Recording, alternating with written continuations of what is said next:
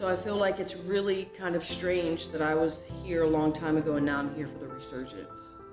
You know, I feel a lot of creatives are really insecure.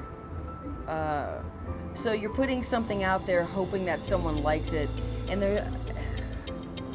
there's this thing that you have to do. You have to say, you have to tell yourself, if they hate it, I feel this way. If they love it, I feel this way.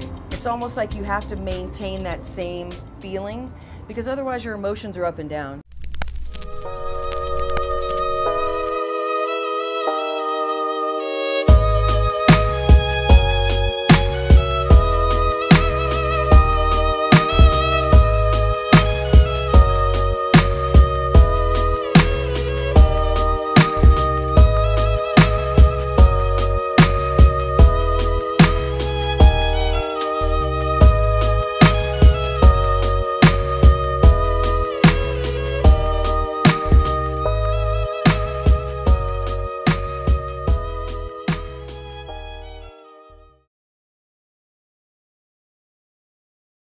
Edits came about.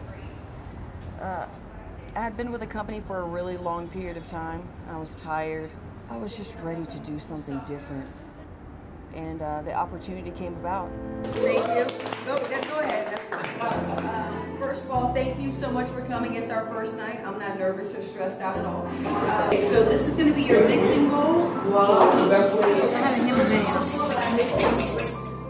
This is our first night. Henrietta was my mother. I shortened it to Etta. And this is just the dream that I've had for a long time, and I'm really, really happy that all of you are here. So thank you very, very much. And the clients from 5015 are my clients here. Etta's was built there, partially built there, but the clientele that I built to be able to open this place, they're the same people.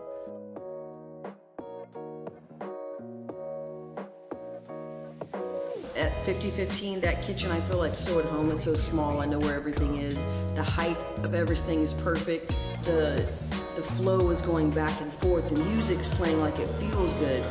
I think that's the whole thing. Just the restaurant culture, the restaurant bar culture, the hustle of it, that's the best part. That's the best part. It's also the most challenging part. Sometimes you don't want to deal with that shit.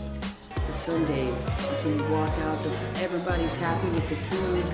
You know, people are giving you toast from across the room. You know, you're touching tables, people are happy, you're sharing. You know, you're giving some love, they're giving it. Oh, it's the best. The best. Can't beat it.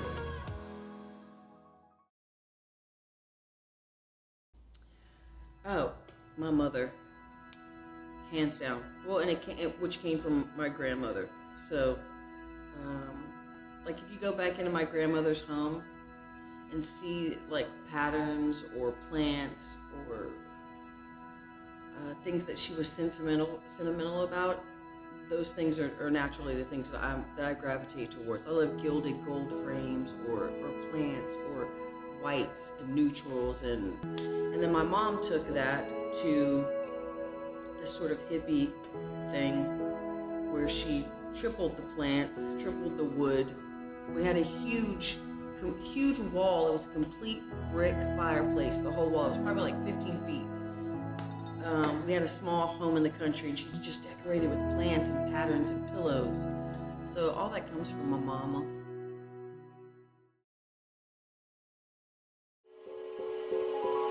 This whole thing for me is about, essentially, it's about adventure.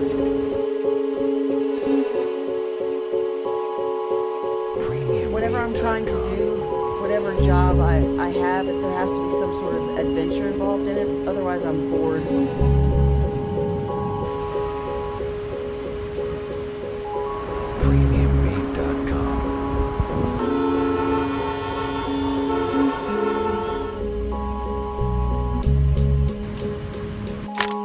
I think the plan is to take people on the adventure with me. Like right now we're in Mexico City. We've been to the markets. We had a great breakfast we made the other day. We're going back to the market. We're going to make a great dinner.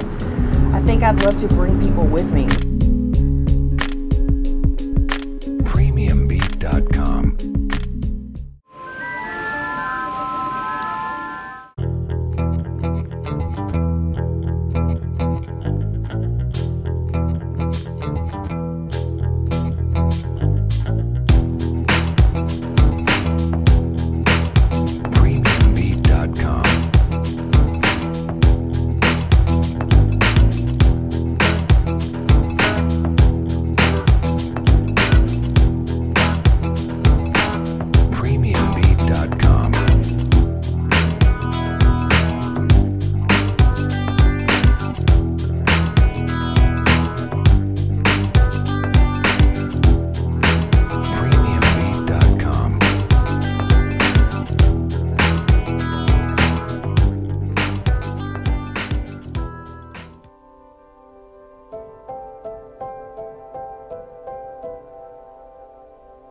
Oh, it's a meditative space. Premiumbeat.com. Completely, I'm gone, like pretty gone. Unless I'm like in some really hardcore, actually even if I am in a stressful situation, if I'm cooking, I'm in, most likely 9 times out of 10, I'm in that zone.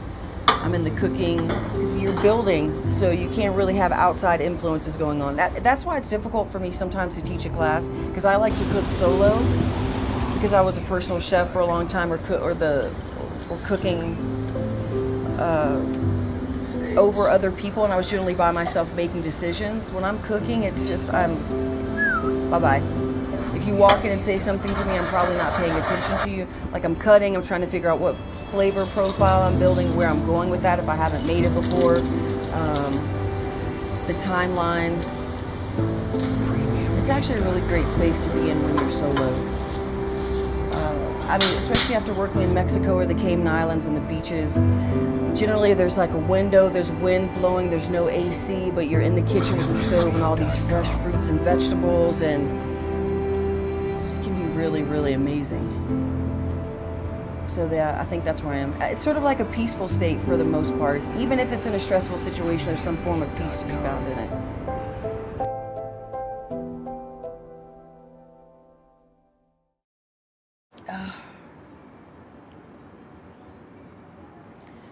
We were at Quintanilla last night, and I think it was like 7 or 8 courses.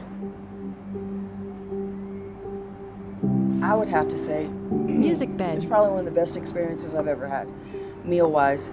Like, pretty much brought tears to my eyes. I had to like stop for a moment. It was amazing. Textures, flavors that I've never tasted together before. It was a really incredible experience. Pink mushroom, music bed. corn, a little bit of it. But it was so deep for me in that moment. I felt like there was this glass dome around me, and I was solo experiencing it all by myself. Because when I had that last course and tears were brought to my eyes, that was so real. When I took that first bite, and I'd never experienced anything like that before, I just really wanted to stop and cry. It was so amazing. Because it was so real in that moment to me that I just needed to just like, I just had to take it in. It was unbelievable. I think it was the whole experience, the technique, the love that went behind it. The guy brought us into his kitchen. Do you know what I mean? That's a huge deal. He gave us a tour of his garden. So we've got, and he's sampling out. I mean, the guy's lived in Scandinavia. He's in Scandinavia before he's here. I mean, that in itself is incredible. So we know he comes from where he's coming from, the style of food he's been cooking. Music bed. It was just, I think the whole experience for me was wonderful.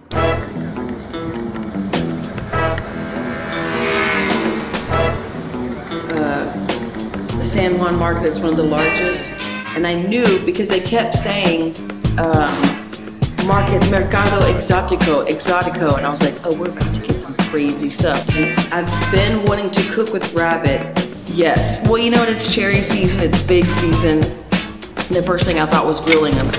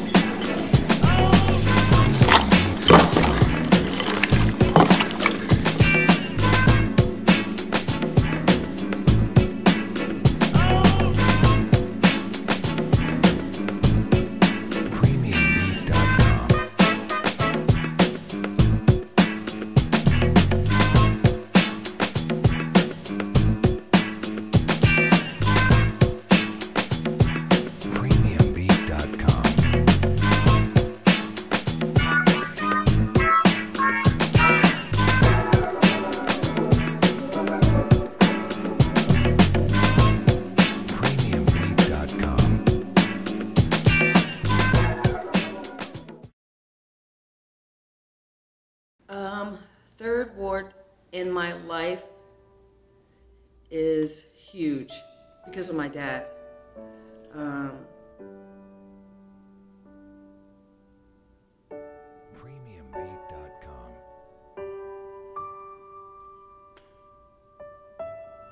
because my dad was a business owner in Third Ward. It's just where I was when I was a kid. It's where I spent a lot of time with him, cruising around with him, going to his bar to check on it, or going to his other bar, or my uncle Clarence, who had another bar, or my dad, who had a mechanic shop. It's just the neighborhood I grew up in. I have so many fond memories of Alameda and my brother, or I can hear my dad's voice talking about certain things. So when I cruise the neighborhood, it goes back. Like it's childhood for me.